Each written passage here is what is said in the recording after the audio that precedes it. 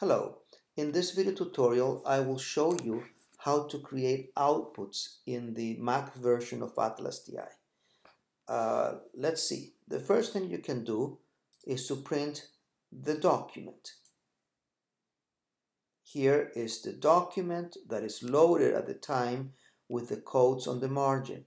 Now you can edit or you can format this printout in the best way so that you can have all of your codes on the margin.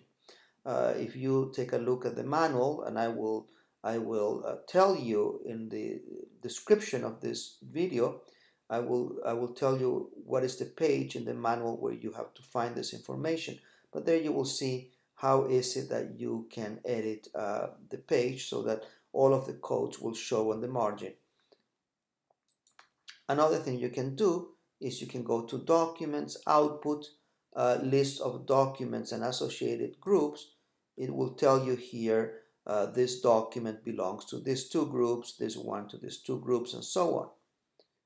Documents, list of document groups and their members. So this is one group of documents and these are the documents that belong to it.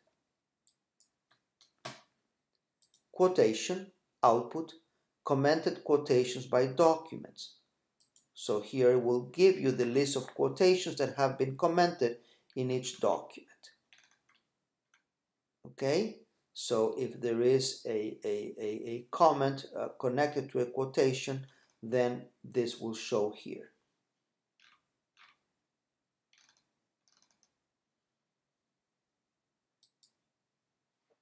Quotation, output, quotations by code.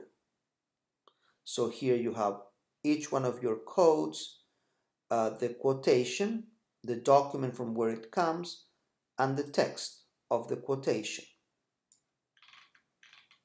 Now this table, again, like all others, you can copy, go to your word processor, and paste it. And here you will have it, and now you can edit however you want to edit. Now these colors, they correspond to the colors of the code. So this is a blue code. I color it blue, right? That was my decision. Now in the current version of ATLAS.ti, you will have an output for all of your codes. So if you do not want a specific code, you would just have to delete this row from the output, right? So you will end up only with those that you really want. That's the only way as of today to do that. Well, I'm not going to close it here. I'm gonna go back, quotation, output, quotations by code with comments. So if there is a comment associated to the code, like in this case, the comment will show in the report. Quotations by code, alternative view. This is a different view of the same thing. Now, well, not in the same, not an alternative view of quotations by code with comments, but of the previous one.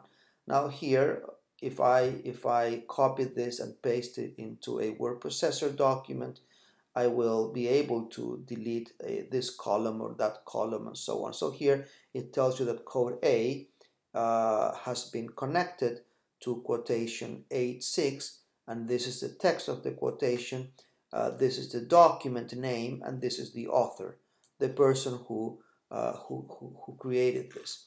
So that can be once again selected, copied, and pasted into a word processor document. Let me go to codes, output, codebook, and I already have a tutorial on the codebook, but I'm repeating this. So here's the codebook again, and once again you can do this. Let me just repeat this here, copy. I go to my word processor document, and I will do exactly the same thing as I did before. Paste. Okay, now different from the previous one, I am going to now delete something, delete a column, and maybe delete these two codes that I don't like. Delete there. Oh, and fix the misspelling, and so on. And now I have my table here with the comments, or really the definitions, the operational definitions of each one of my codes. This can be edited, as you know, so you can have the kind of table that you want to have. This is what I like.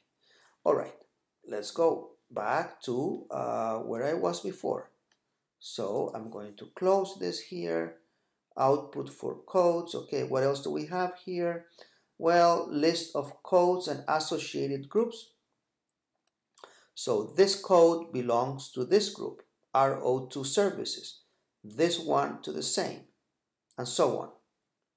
Codes output, list of codes by document. So this tells me that in this document I have these codes. Okay, close. Codes output, list of code groups and their members. This is a group, and these are the members of the group. In other words, the codes that belong to the group. Code output, tag cloud. This is a tag cloud that shows you the number of quotations linked to a code, and that is, well, it will show the size of the code will represent how let's say how connected, really that's the best term, how connected is that code to quotation. So this one seems to be the one that is mostly connected, as well as this one, perhaps this one here. And if I click on that code, it will take me to the actual quotations. Okay. Another one, code output, tag cloud with code colors. If you have colored those codes, they will show here. Let's see what has been said in regards to comprehensive care. I click here, and this is it. This is what has been said in regards to comprehensive care. Let me go now to memos, output, all memos including content. Here is a table, which is, I think, very useful, that tells me this memo here, I have written the following. Okay, and I think this one is worth copying into the word processor document and see what we have. Paste. Yeah, so here it is. So this document, this memo is called co-occurrences. I wrote this. Today, the 29th of October, I found that the occupation construction co-occurs with the occupation domestic work. This happens in quotation 2 and 3, and so on, right? So I explained that. Now, if I don't want any of this, I just will delete the row. Correct? And now I have the other one. So again, this is a typical table, and you can, oops, that's not a good choice that I made. That's very bad. So I have to go back to a good one. Whoops, okay. Well, forget about that. I didn't realize that the color is yellow, which is not very appropriate there. It's not that it's not appropriate, but it's not very useful. But anyways, you have to play with this and find the one that suits your needs better, right? Okay, Let me select all and delete. Let me go back to where I was, and I'm going to close this, and I'm going to go to Memos Output, Memos with content and linked quotations. So if you have, or if I have linked a given memo to quotations, those quotations will be showing here. So precisely this memo, Initial Reflections, written on the 9th of December, has been connected to quotation 8.1, and this is the text of the quotation. So this can be very useful. In fact, has been connected to two quotations, 8.1 and 8.2. Again, the same thing, copy and paste. Memo output, let me see. Memos content, including content, associated groups, quotations. Well, yeah, associated groups, in case I had my memos grouped. Well, in fact, I do have them grouped, so why don't I take a look at that? I will go to Memos, Output, List of memos and associated groups. So this memo is a methodological memo. This one is also methodological. This one is what I call thematic. This one is also thematic, and the last one is methodological as well. Memo output, list of memo groups and their members. So the one before I already showed it to you.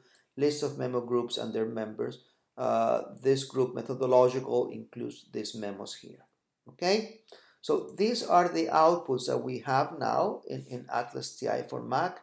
New outputs that will allow you to interrogate ATLAS.ti, for example, what was said about concept A, but only those people who were interviewed in Brazil, for example, or all of the people gender female from Brazil. Well, that kind of output will be coming soon to ATLAS.ti for Mac.